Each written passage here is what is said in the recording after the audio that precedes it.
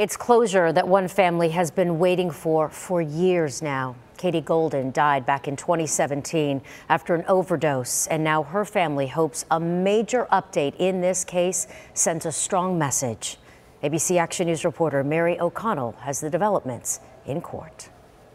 Cliff and Dawn Golden will tell you their daughter Katie is missed every day. I don't want to be here right now, but this is a message we fought hard for. Katie was just 17 years old when she overdosed on heroin in April 2017. The Plant High School student was in her senior year and just weeks away from graduation. She was a really good person.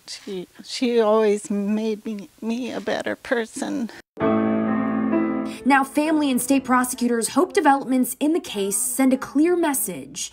Assistant State Attorney Scott Harmon said in the summer of 2018, their office took a hard look at this case. He explained they were able to mount a prosecution that included a defendant named Titan Goodson, who was Katie's boyfriend. Through that prosecution, we were able to obtain his testimony against this dealer, Garland Layton, who had sold heroin to these two teenage kids, causing her death. State prosecutors explained Garland Layton pled guilty last week to manslaughter in relation to Katie's case as a part of a plea agreement. Even if you're a dealer and you're selling to a low-level, a supplier and you're selling to a low-level dealer, all the way up the chain, you're going to be responsible and you're going to go to prison or jail. Harmon also pointed out the significance of this case. This was our first opioid prosecution in this jurisdiction in many, many years, and the first to involve a teenager.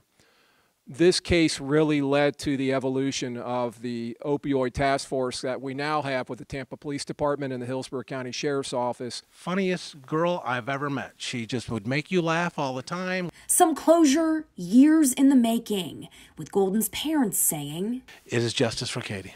Yes. In Tampa, Mary O'Connell, ABC Action News.